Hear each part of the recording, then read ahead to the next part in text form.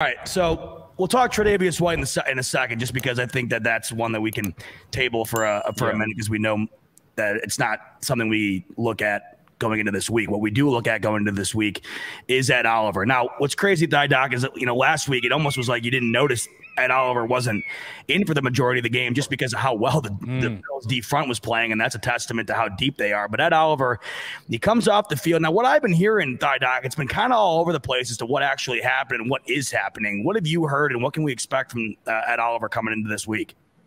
Yeah, so he sprained his ankle, but it's not a normal sprain. So look what I brought from work today, fellas.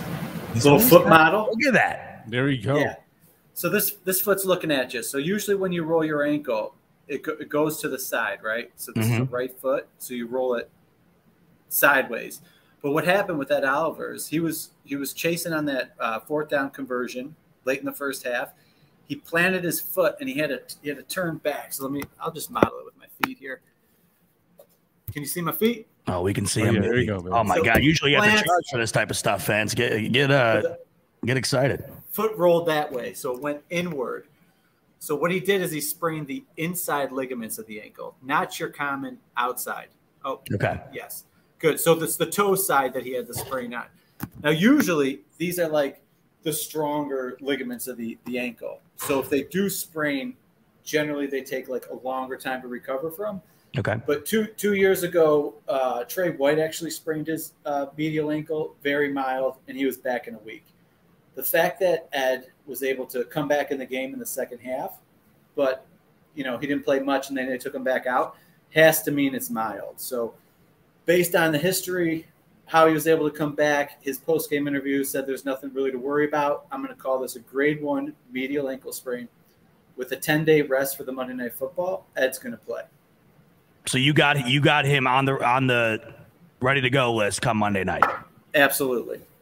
Now with that, based on just the depth we've seen and how well they are at rotating in and out of the defensive line and still being as good as any unit out there, do you see him having a limited role or no limit at all? He's full ready to go. Yeah. So, with coming back off a sprain like that, it might be difficult, but he definitely could suit up and play.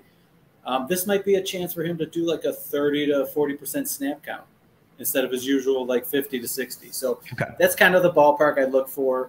Obviously, the flow of the game is going to kind of dictate that, and we'll see where he takes it from there. So now, the caveat is with the medial ankle sprain, the scary part is he almost had a high ankle sprain.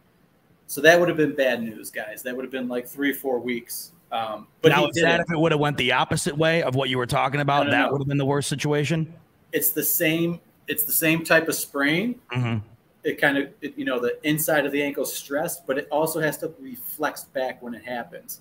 But if you could pull up the tweet where I put it, but his toe was pointing down kind of when it happened, so it was just the medial ankle. This was not a high ankle sprain, so he dodged a bullet. Basically, if he was like collapsing a little more, his foot would have been more flexed, and then it could have been a more catastrophic injury. For what it's worth. We'll love to hear it. I actually was. I don't know why, but I was thinking maybe he wouldn't be ready to go this week, but that's good news.